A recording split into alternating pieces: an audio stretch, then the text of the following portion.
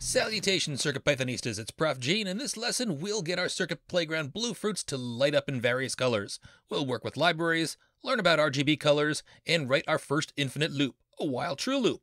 Let the big learning begin. So, Pythonistas, if you completed our prior lesson where we learned the print command, then when you enter Mu with your CPB plugged into your computer, and just to make sure that our screens look the same, you can close any open programs by clicking the X in the tab, then click the Load button, navigate to your CircuitPy volume, then find and click code.py, open it in Mu, then click the Serial button to open the Serial console, click Save, this will re-execute your program, and you should see a screen that looks like this. Now let's light up our CPB. First, let's highlight and delete the program that we've just written, and then after the pound sign, I'm going to put in the comment that says, light it up. And now we're going to enter some lines of code, and these 3 lines of code that we're going to enter are 3 lines that you can use anytime you want to work with the 10 built-in lights that are on your CPB. Now, the first line we're going to write is import board. Now, Python itself doesn't know about the features of our CPB microcontroller, but by saying import board, we extend the CircuitPython language so that it has statements and capabilities to work with this board. In fact, import board has information on any of the boards that can run CircuitPython. So if we use another board like an Arduino Nano RP2040 or the Raspberry Pi Pico W, the board library knows what that board can do.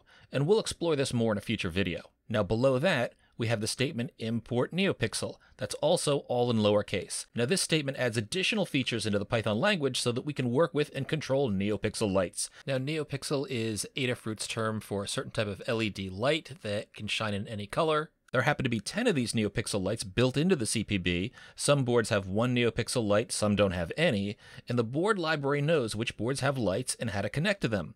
But even if we were working with a strip or strand of NeoPixel lights that was connected externally to the board, you'd still import NeoPixel because this library has all of the commands we need to work with NeoPixel lights. Now in the line below that, we type in pixels, all lowercase, and an equal sign. Now pixels is the name that we're using to refer to the group of 10 lights that are on our CPB.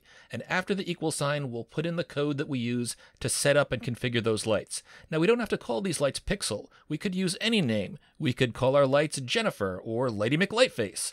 But pixels is a good name. You'll see a lot of examples that use the name pixels, so we'll use it here. Now this name pixels is what programmers refer to as a variable. It's a variable because we can make changes or vary the contents of the data inside. And we'll do this in later videos where we do things like changing the brightness of the lights. And if it helps you, you can think of a variable as a sort of box that holds data. And anytime we use the name pixel, we can get at the contents of that box. Now after the equal sign is where we set up the contents of that box named pixels, and we just have to do this once at the start of our program. So we do that by typing neopixel dot, all lowercase, and there are no spaces before or after the dot. And notice that this word neopixel is spelled the same way with the same capitalization as our import neopixel statement up here. Now what we're saying is, go into that NeoPixel library that we just imported. Now the dot says, refer to a special capability of the NeoPixel library. And after that dot, we type in the word NeoPixel again, but very important, it has different capitalization. It's all one word with a capital N and a capital P, and it's important to get that capitalization right because if you get it wrong, your code won't work.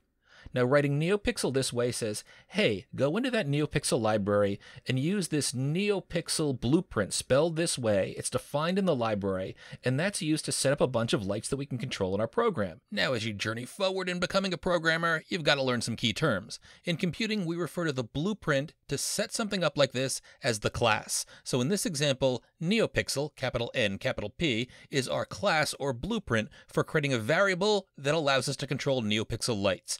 And we refer to that variable created using the class or blueprint as an object. Sometimes we say that an object is an instance of a class. That's what pixels are here. So class, NeoPixel, capital N, capital P, is our blueprint. Pixels is the name we've given to the variable that holds the object created from that blueprint, and in this case that object pixels is going to allow us to control the 10 lights on our circuit playground. Now this is important because we're going to use the same NeoPixel class in a future lesson to also set up a different set of lights, an LED light strip. Not to get too far ahead of us, but you'll see we'll use the same NeoPixel class, but we're going to pass in a different location for the lights and a different number of the lights, and we'll give it a different name. Instead of calling it pixels, we'll call it strip. Now after this class, we'll add parentheses, and we'll pass in any values that the blueprint needs in order to set up the lights. Now in this case, we're going to pass in 2 values separated by commas. First is board, lowercase, dot, and in all capitals, NeoPixel. Now this means go into the board library and find that unchanging spot where we can refer to the built-in NeoPixels. By the way, Python is super fussy about getting capitalization right, but this can confuse new students because we have some words that are in all caps, some that are in mixed caps, and some that are in all lowercase. Well, the reason for that is there are different conventions or styles that programmers use for different types of data or data structures. So briefly, the standards are any values that are supposed to be unchanged and remain constant should be written in all capital letters. So since this refers to NeoPixel lights that are permanently on our NeoPixel board and they can't be changed, the name NeoPixel that you see here is written in all caps. Another convention is to write class names like NeoPixels here as one word, but with a capital letter at the start of each of the sort of words inside of the word, like capital N Neo, capital P Pixels. That's referred to as the upper camel case style, since the capital letters look sort of like the humps of a camel. Now you'll also notice the convention is for variables like pixels or function names like print to be written in all lowercase letters, and in later lessons we'll see some variables have more than one word like auto underscore right here. The convention is to use an underscore to separate the words, and that style is called snake case. Now after board.neopixel, we put in a comma, and we're going to put in the number 10. That's because we have 10 neopixels or LED lights built into the CPB. If we were using an external light strip that had 30 lights, we'd put a 30 in here. Now for a new programmer, that might seem like a gnarly bit of code, but here's the good thing. As long as you're working with the CPB, and this code also works with the CircuitPlayground Express, if you want to set up and start working with those 10 lights on the board, you can copy and paste this code into any program, and it'll be good to go. It's almost like working with a software Lego. So now let's head back to Moo and type in exactly what we saw in the previous slides. Import board will always import a board library whenever we work with a microcontroller. For us, our board is the CircuitPlayground Bluefruit. Then import NeoPixel will always import this library whenever we work with colorful lights. Then I'll add a blank space below this to space things out. That's the name I'm giving to the variable that holds the object that I can refer to in my code whenever I want to work with the lights on my CircuitPlayground board. Then I'll set this equal to lowercase NeoPixel, so I go up into this library that I imported here, dot NeoPixel with a capital N and capital P. That's the class or blueprint that I'm going to use to set up the LED lights. Then in between parentheses, I pass in the values I want to use on my NeoPixel class or blueprint to set up the lights on my Circuit Playground. And then I'll type in the two arguments, lowercase board dot in all caps NeoPixel. So when we imported board up here, that included information where we can find the 10 lights on the Circuit Playground. Instead of having to use some obscure electrical engineering term or numbers to get to the lights, we just refer to board.neopixel. Thanks, board library. Then we add comma 10 since we have 10 lights in the NeoPixel object that we're creating, and then close parentheses. Now here's an important point about Python. It's very particular about spelling, capitalization, spaces. You want to make sure that you don't have any extra spaces in there. Your parentheses are important. There should always be a matching close parenthesis for every open parenthesis. Even the indentation of your code is important, and we'll see that in later examples. So if Python is expecting your code to be formatted and spelled in a particular way, and if it's not, then your code won't work. So it's super important to be extra detail-oriented whenever you're entering code. So now these first 3 lines we've entered are all about the setup. Now to get the lights to do something, we're going to type in this line. Now this line says go into those lights that we just referred to as pixels, all 10 of them, and fill them with a color. The pixels part says, hey, those are our 10 lights.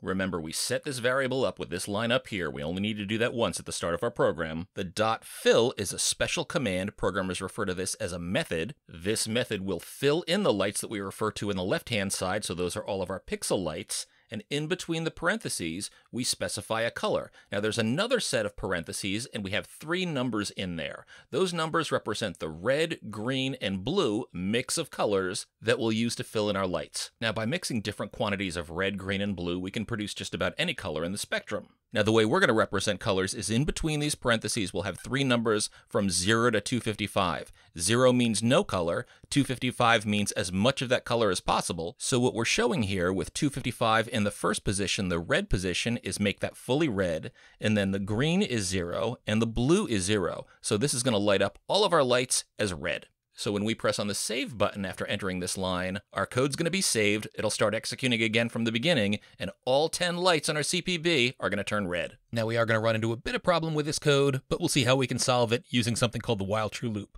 So now let's return to Moo and enter that line. So on our new line, we'll type in pixels.fill, open and close parentheses, and inside those parentheses, we'll put a new set of open and close parentheses. That's what you've got to do whenever we represent a color, and we'll type in 255, 0, 0, that's red. Then keep an eye on your CPB while we click on our save button, and whoa, it happened so fast you might have missed it, but the lights flashed in red really quickly, and then they went out.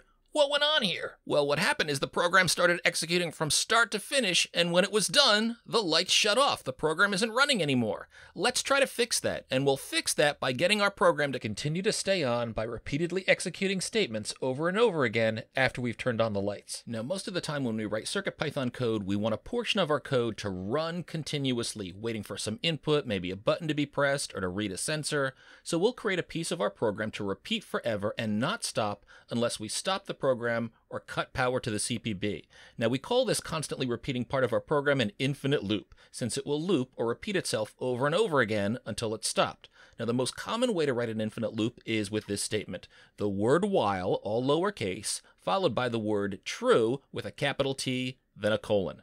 Now the while statement checks to see if any condition after this while word is true. Now in the future you might see some code with some math in here that evaluates a statement that could be true or that could be false. And if it's false, it won't perform the code that's indented after the while statement. But by saying while true, we say while true is true, which sounds weird, but since true is always true, we perform all the code that's indented after the while true forever and ever and ever. Now, when we press return, look what happens. Moo indents this line. It actually indents it by a tab or by 4 characters. The indent is very important. Any lines of code indented at this level will repeat forever and ever inside the while true loop. And once we end any indented lines, we loop back to the very first line following our while true statement and repeat that. Now right here, I'm going to write just one line of code, and that's simply the word pass. Now this is a placeholder command. It does nothing. We need to have at least one statement under our while true in order for our program to work. So use pass in your code when a statement is required, but you don't want to perform any additional logic. Now I want to point something else out. Down here in the serial monitor, we see the output for the last time that we saved our code. That was before we added while true. That code ended. We see the message code done running, and that's when all the red lights went out. It happened very quickly. But now when we save and run the code with our while true loop, we won't see code done running because our code is in an infinite loop. It'll never be done unless we cut power or unplug the cable or press Control-C or run the code once again.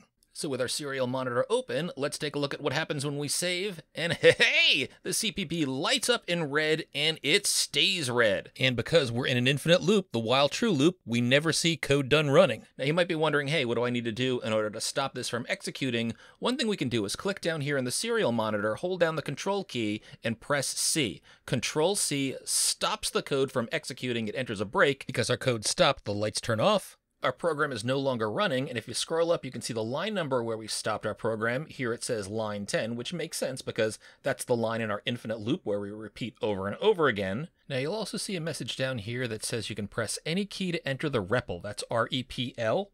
That's pronounced REPL, and it stands for Read, Evaluate, Print Loop. So if you press any key, you'll see a prompt with 3 greater than symbols, and this follows information about your current CircuitPython version and the board that you're using. Now the REPL can be used to enter and execute commands one at a time instead of having to write and run a whole program. We'll learn more about the REPL in a future video, but for now, let's get out of the REPL, and we can do that, it says right up here, by typing in Control-D, and what that does is it restarts the execution of our code right from the beginning, and that's why we see the CPB light up in red again. So now that we've got this working, why don't we try a few challenge problems? And in the first one, why don't you light up your CPB with just blue lights? So why don't you pause, give this a shot, and when you're done, let's resume the video, and let's see, did you get this right? All you needed to do was to change the color from 25500 to 0, 0, 255. That's no red, no green, but full-on blue. Save this, and indeed, the CPB lights up in blue. Now here's another challenge. How would you light the CPB up with purple lights? So pause, give that a shot, and when you resume, let's take a look. One thing that you could do is you could mix the colors. So purple is a mix of red and blue. I'm going to try 255, 0, 255. Now you might like this purple, but if you want to experiment with different values, you certainly could do that to try to make the purple look lighter or darker. And for the last challenge, why don't you search online to see if you can change the color to orange, and then write another program to change the color to aqua. So pause, give this a shot, explore online resources, see what you can come up with, and resume. Let's see how you did. And if you pull up a browser, you can search for RGB colors. One of the first links is this RGB colors chart, so let's click on that. And we see a chart filled with colorful squares. And if I find an orange one that I like, I can just hover my cursor over it. I see this one here has the color 255, 128, and 0. So why don't I try that out? And I see that it doesn't match up perfectly with what I thought I saw on screen, but I can experiment with different values.